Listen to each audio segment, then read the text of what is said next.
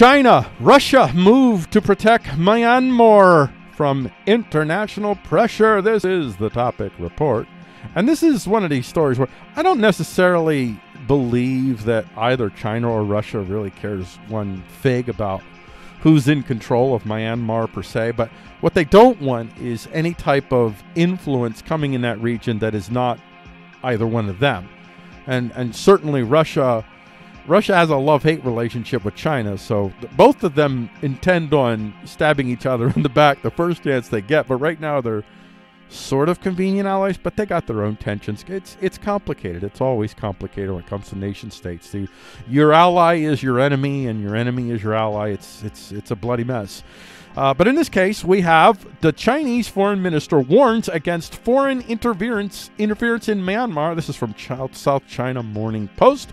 So there, China is signaling that it just wants they want to be the players. They want to be the peace brokers here, so they continue to have the influence, and Russia wants to get a place in that influence as well. Because look right here, Russia warns Myanmar sanctions could spark, quote, full-blown civil conflict, unquote. Listen, whatever nation states say, don't try to follow the logic, like logic and reason within a frame of actual justice, actual morality, actual truth that you and I could understand. You have to frame it within a reality of power. Consider the psychopaths involved. In this case, we got Chairman Xi and we got Putin, the two psychopaths involved in this conversation.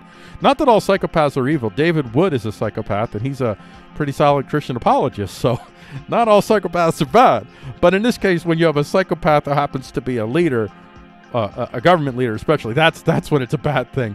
Myanmar, meanwhile, on the other side of this, Myanmar protesters burn Chinese flag because they're starting to associate China with the junta. So China's once again they're dealing in it's a very sticky situation. They're walking in a minefield as these nation states often have to do. India must not turn back Myanmar refugees. This is from the HinduBusinessLine.com. And there's what is India's interest? India definitely has an interest not to have China be.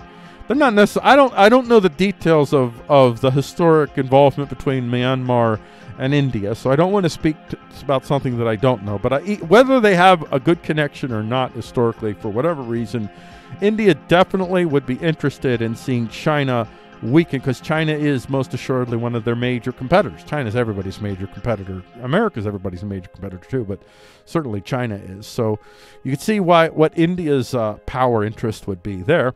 There's Myanmar's brutal military was once a force for freedom, but it's been waging civil war for decades. That's theconversation.com. This might be, I didn't look at this too detailed, but it might be one of the few places where you can actually get some actual truth about what's going on there, and not whatever the nation state propagandists are slinging up above there. And now I think I'll end it at that.